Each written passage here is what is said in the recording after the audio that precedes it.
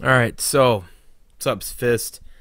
And this is from my UFO enthusiast and interdimensional, so on and so forth, and whatever other stuff that you believe in this world. Some people don't believe in nothing, but anyways, I kind of believe in the interdimensional UFO phenomenon.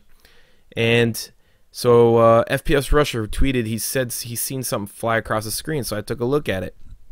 And it was pretty fascinating because when you see this video, and I'll leave the link below and you can watch it right where he said to look at it, you'll see the explosion and you can actually track this object going from right to left of the screen from the explosion.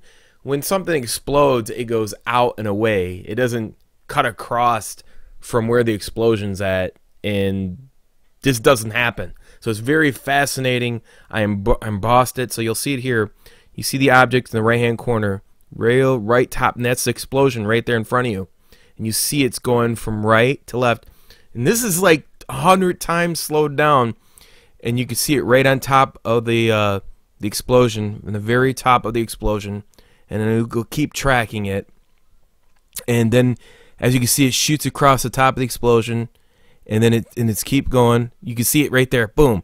Right there, it cuts across the screen. It's so fast, it's blurry. You could barely see it. I wish I had an arrow to point at it. And then it's cutting across the screen. And there you see it right there on top of the bush line, tree line. There it goes. Top of the tree line, very slow. And then you'll see it right behind his hat. Right here, watch this. It'll appear. There it is. It's the best picture of it besides the first part of it. And then it disappears. And that's like super slowed down.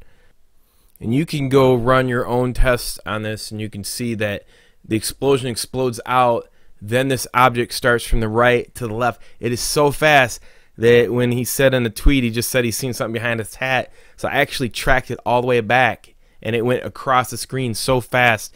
It was I had to slow it down times 200 and emboss it so you can see there was actually an object flying across the screen. Now it could be interdimensional. I don't know what it is with the explosion, with the vibration. It probably like whatever it did, but it's very fascinating. Go check out the link below. Very interesting. You guys want to redo the video where you have an arrow pointing at it as it goes across my video, feel free to do so. Anyway, it's your boy Fist. Peace, and I'm out.